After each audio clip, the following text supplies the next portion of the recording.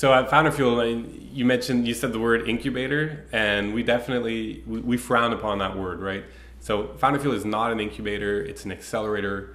There are many differences. The main difference right off the bat, that's clearly obvious to everyone, is this notion that it's a 12-week program, right? An incubator is it's mainly a space where you go in and work.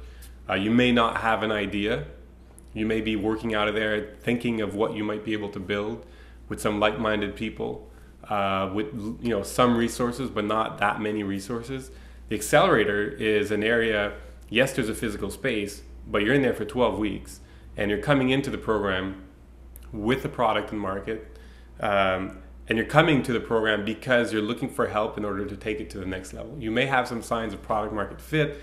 You think this is going to be big. You don't know how to get to the next level. You come to an accelerator, and our job as the general managers and the managing directors is to create opportunities for you during that 12 weeks in order to make you get to where you want to go faster, better, and somewhat easier, because all of a sudden you have access to every opportunity you can imagine. So, it's a pressure cooker because of this thing called demo day at the end that, everyone's going to present. You're going to present in front of several hundred people.